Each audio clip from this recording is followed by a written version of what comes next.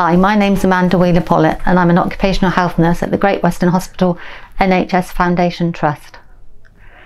Today is a really special day as across the country and here at GWH we are recognising the anniversary of the COVID-19 vaccination programme.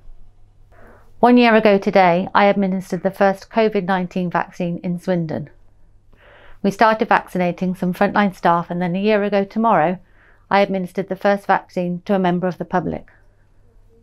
This was a monumental milestone for the NHS and its battle against COVID-19, and over the last 12 months the vaccination team have given over 101,000 vaccinations to people aged 12 and upwards who live in Swindon and Wiltshire.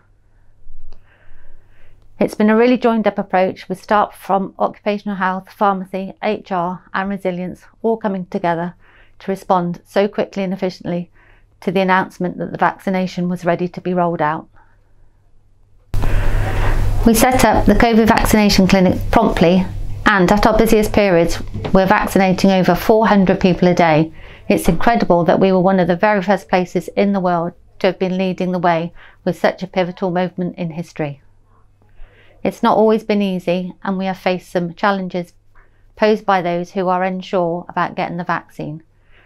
We've been supporting those that are hesitant and have had lots of conversations about the safety and efficacy of the vaccine.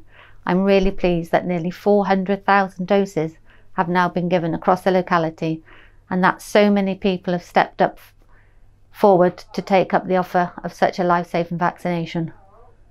It's not too late to take up the offer if you haven't already.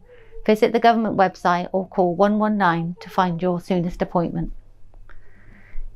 If you've been offered the booster, please book in as soon as you can so we can maintain the level of protection we all have towards the virus and to continue to protect your loved ones and those around you.